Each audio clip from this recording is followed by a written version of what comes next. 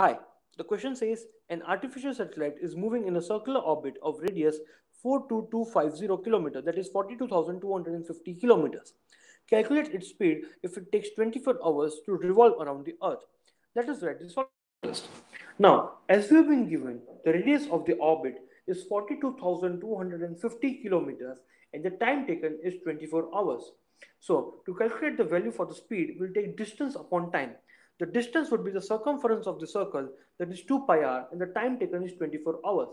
Substituting the value of r to be 42,250 in the formula of 2 pi r by t, we can get the velocity to be 11055.42 km per hour.